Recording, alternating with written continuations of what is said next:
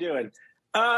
No, but the reason why is not that these aren't nice phones. These look very nice, and I just got them. They're very customizable. They have, as you mentioned, Google's new Tensor chip, which enables a lot of things.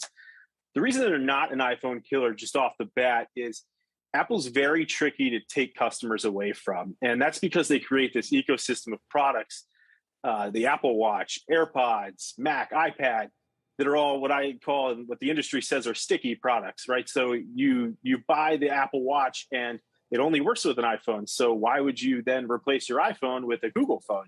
You wouldn't do that because you've got the Apple Watch. And so that's what Google's up against. But Google's also up against its own partners.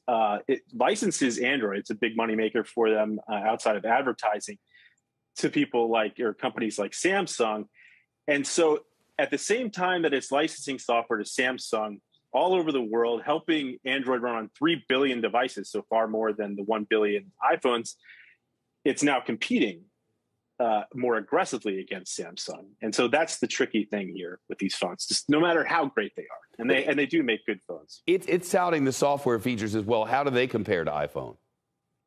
So really similar in the sense that, like, it's Android, not iOS, but you get Google's ecosystem instead of Apple's.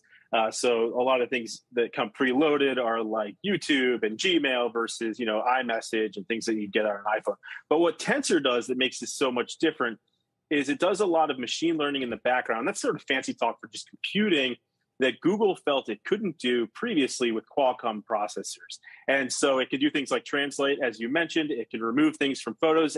And the big thing is to take better pictures and better video, which is what Google's trying to do better than anybody else on the market. That's their goal.